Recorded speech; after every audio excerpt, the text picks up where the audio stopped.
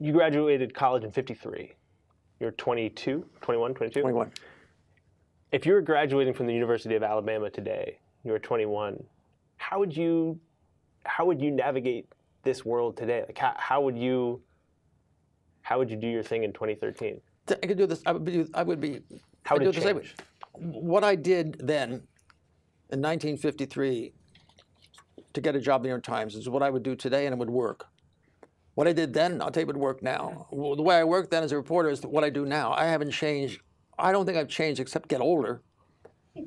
I don't think I've changed a bit as a journalist. Doing your research more than you ever need, doing it in person, looking at faces, never using the phone if you can avoid it, showing up. I'm unannounced sometimes. Just show up. Don't make it, just knock on a door. You're still showing up.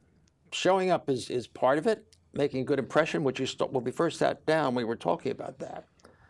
And I'll tell you, I'm not selling clothes today, but I'm telling you, being well dressed, it doesn't hurt when you're knocking on the door with trying to appeal to strangers to give you their time and to ultimately let you inside their lives so you can learn who they are and write knowingly about them. And write with respect about them as well. This is so important. It is not. We're not talking about journalism, put down journalism. We're not talking about snarky kind of stuff. We're talking about respectful reporting of people that might have been overlooked, but have something to say.